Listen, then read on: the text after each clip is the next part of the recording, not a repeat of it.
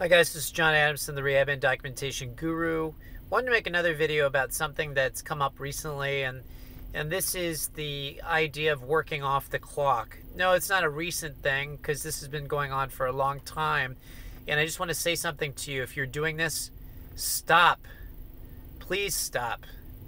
There's two reasons. One, it's illegal from an employer standpoint to have a person that's paid hourly to be working off the clock and not being compensated for that.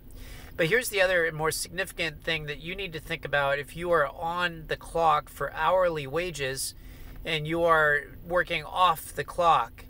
And that is this: you're sending the wrong message to your employer.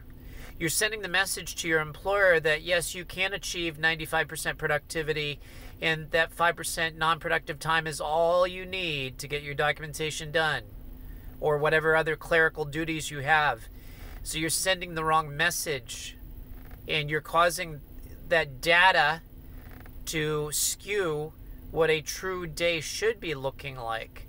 And I've met so many therapists who literally are spending 1, 2, sometimes more hours off the clock getting their documentation done because they're trying to do quality documentation and meet the unrealistic expectation of productivity from their employer.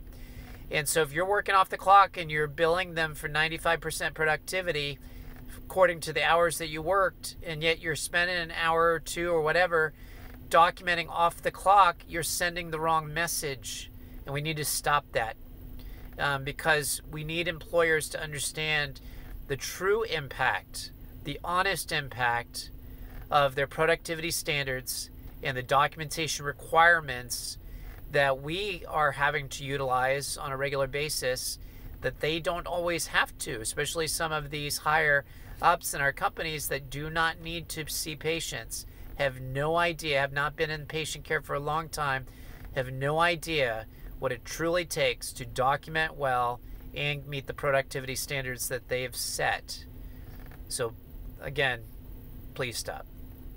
Anyway, John Adamson, the Rehab and Documentation Guru. Have a great day.